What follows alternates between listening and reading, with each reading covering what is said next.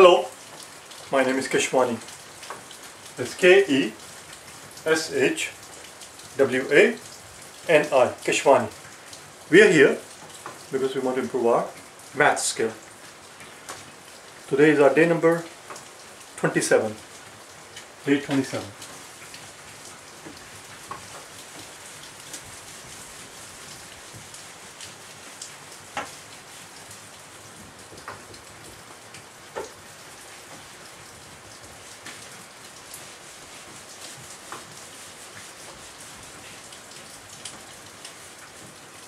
Let's see, what do we have for today?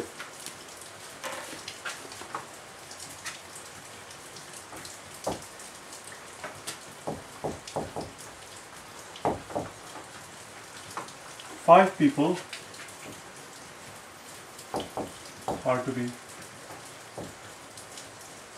seated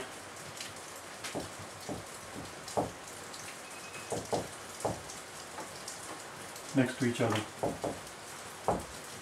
So we have five people and they are to be seated next to each other.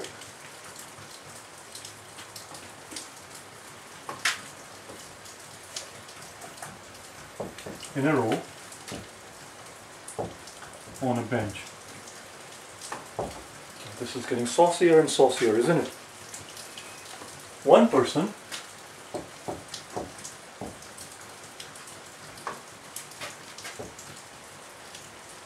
refuses to sit at either end. Let me change the marker, this is getting too light. I don't know why all of a sudden.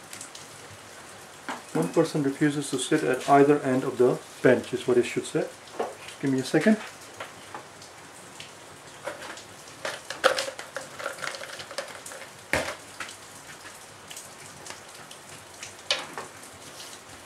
One person refuses to sit at either end of the bench.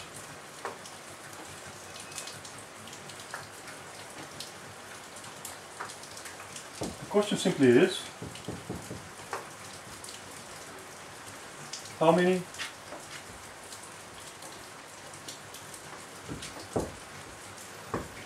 different ways are possible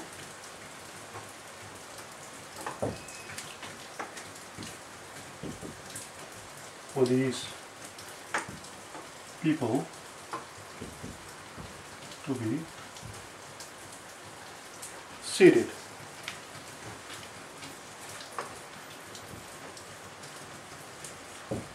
Voila. How many different ways are possible for these people to be seated? One more time, I'm going to read it to you just in case if you have trouble with my handwriting.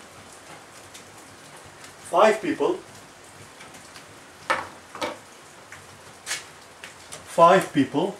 are to be seated next to each other in a row on a bench.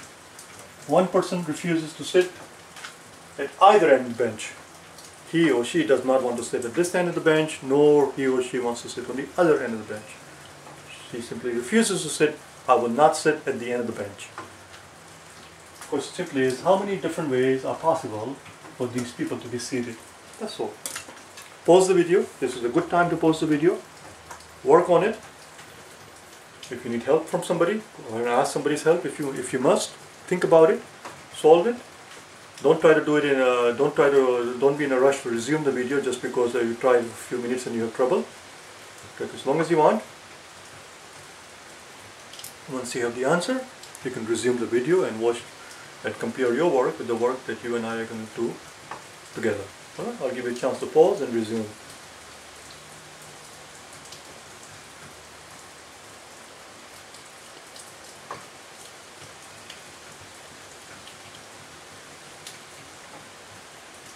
Voila. What do we have? Well, we have five people. They're going to sit in five spots. 1, 2, 3, 4, 5. Okay, listen very carefully so that you can understand logic. There is not much of a solution to write on the blackboard. There is nothing here. I just have to talk. Let's first talk about this one person.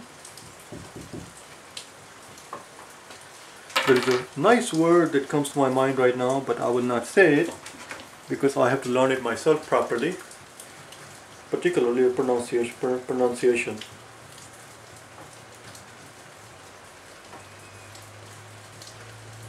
And I know what you're telling me, that we are here to do the math problem, but as I've always told you, it does not hurt to improve one's vocabulary at any time of the day while one is doing anything at all. It's always good to improve one's vocabulary. It's not going to come up because my spelling is so far off.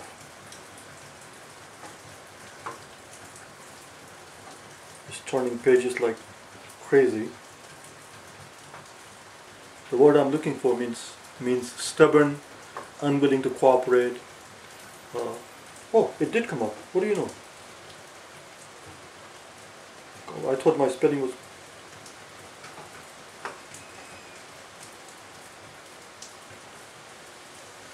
It's not coming up. What should I do? I'm going to make a note to myself somewhere else. I'm not going to put it on the blackboard because, like I said, my spelling is too far off. Nor do I know the pronunciation of it.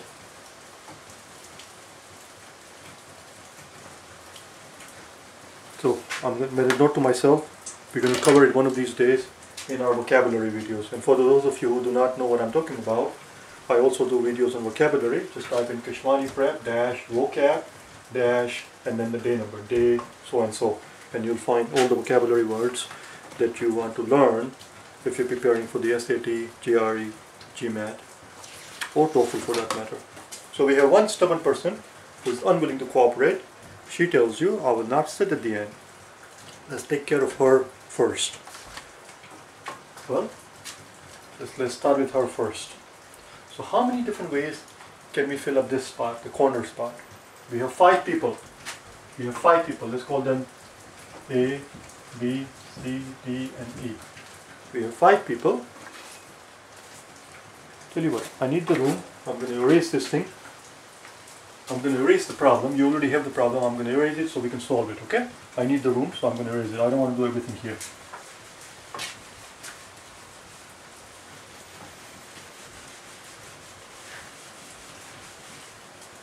So here's the solution.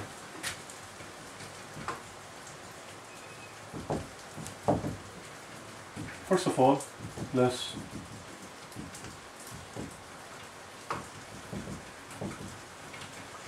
christen them. There's a good word.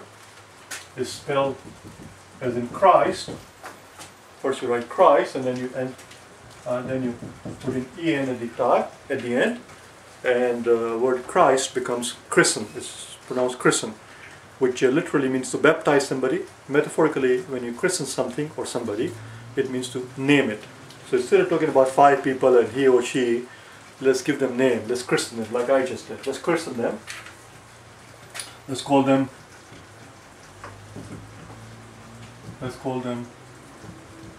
A, B, C, D, and E, like I just did. Let's pretend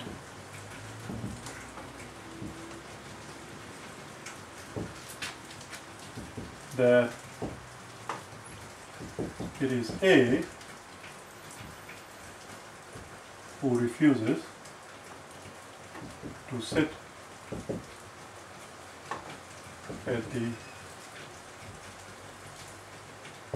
either end of the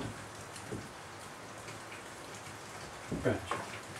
Just pretend that it is A, this stubborn person is A. I'm going to say the word, what the hell, if I mispronounce this, big deal. The word, as far as I know, is pronounced intransigent. As I said, I'm not sure about pronunciation. Intransigence, something like that. I'll look it up, I'll find the spelling, proper spelling, and we'll learn it together, you and I together, in our vocabulary videos. It's simply an intransigent person. It's a person who is stubborn, person who does not want to cooperate. And I promise you, we'll cover this word in our videos soon. For those of you who have been watching my vocabulary videos, you know that I'm up to day number 50. Here it's only 27, but I have vocabulary videos posted up to day number 50. So perhaps on day 51 we'll learn this word, intransigent, I believe. Let's deal with this stubborn person first. Let's call him A. Okay? Let's pretend it is the A who does not want to sit at the end. So then, if that's the case, if this person A refuses to sit at either this end or that end, then the question is, how many different ways can I fill up the first spot? Well, the first spot can be filled up only 4 different ways, because in the first spot I can either put B, C, D or E. So there are 4 ways I can fill up the first spot. This end of the bench rather. Let's not call it first spot. This end of the bench. Let's take care of the other end of the bench. How many different ways can I fill up the other end of the bench? The answer is 3. Why 3? Because whichever 4 of these people that went here, let's pretend that I put C in this spot. Whichever person that we put here, we had 4 choices, 4 possibility of filling this spot. Let's pretend that we put person number C here. If person C goes there, then for the last spot we have B, D and E. Only 3 possible choices, because A does not want to sit at the end. So now we have taken care of the end spot, the 2 ends. How many different ways can we fill up this spot? Let's pretend that we put a B in this spot. So now we have 3 people still left over. We still have to take care of A, and we still have to take care of D, and we still have to take care of E. These are the 3 people left at this point in the story. So we have 3 choices here. Either A would go here, or D would go here, or E would go here. Let's pretend that we put E in here out of the 3. So how many people are left still? Only 2 people, A and D. How many different ways can I fill up this spot? 2 ways, as you can clearly see. I can either put A or D. Let's pretend that we put a D here. How many different ways can I fill up this spot? That is a moot question. Where should I put it?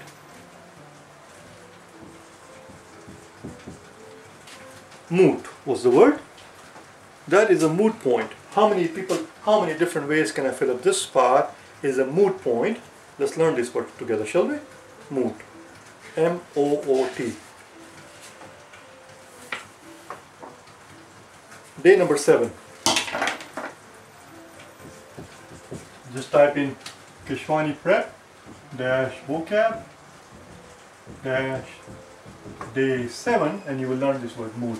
A moot point, a moot question is a question that there is no point talking about it. It's purely for theoretical purposes. It serves no practical purpose to ask that question. The question is purely theoretical. Why is it purely theoretical?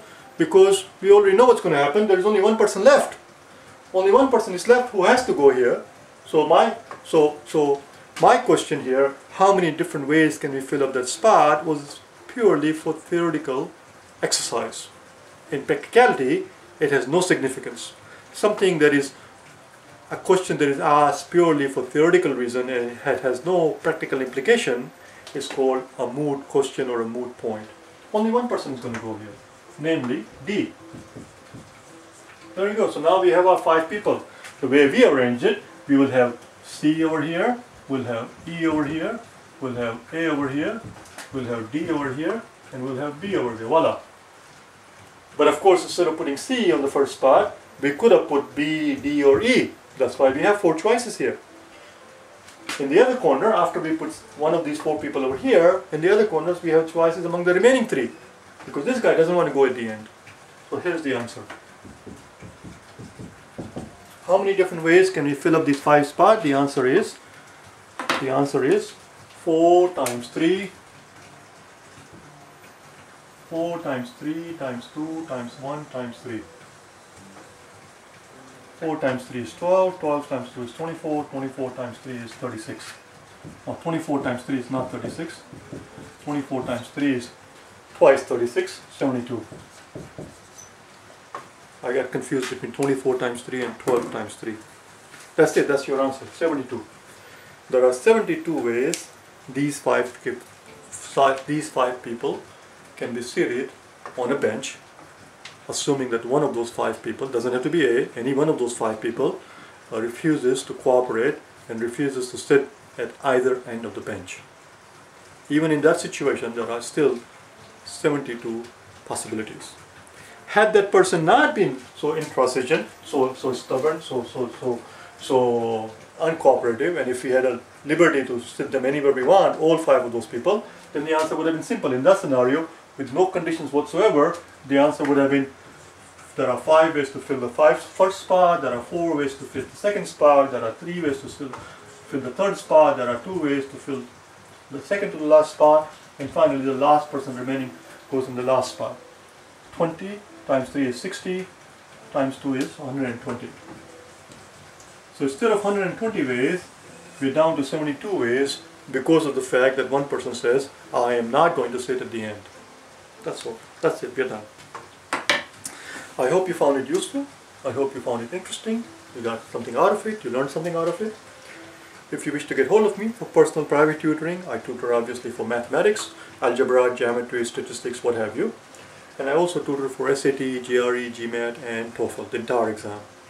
I do tutoring over the internet via Skype and of course in person, face to face, if you happen to be in my area, or of course over the telephone also, I've done it. If you wish to get hold of me, go to any of these website addresses and send me an email. prep4gre.com, prep4gmat.com, prep4sat.com, or prep4TOEFL.com. Or you can simply go to keshwaniprep.com and you can get hold of me from there as well.